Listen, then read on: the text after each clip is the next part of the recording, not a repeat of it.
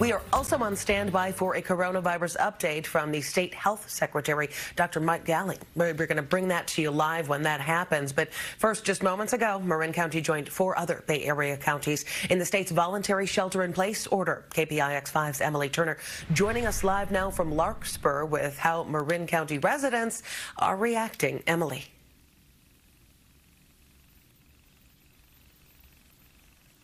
Everybody healthy, but not necessarily the fact that it's going to affect businesses. Some of them, just right here, a tale of 2 businesses. This one allowed to continue to operate outside just next door. That open sign will soon be off, and it is tough for so many people up here.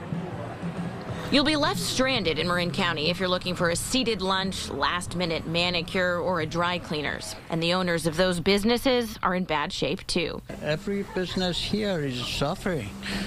In Marin County, at least I know 4, 5, 6 dry cleaners have closed. This go-round, there are some changes from March. Retail is allowed to continue at 20% capacity, and gyms can still operate outside. Well, we ended up on a good side of this. I think they made the right decision to allow us to operate outside.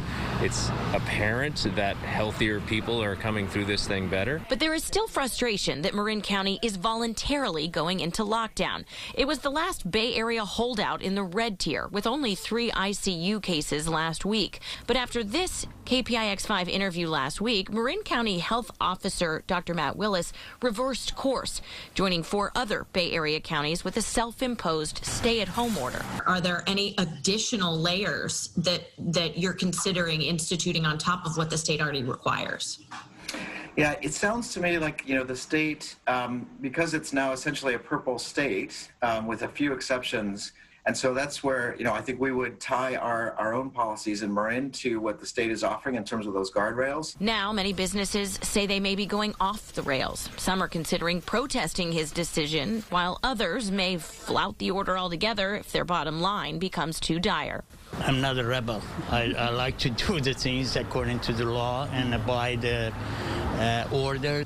I'm willing to sacrifice to a certain point.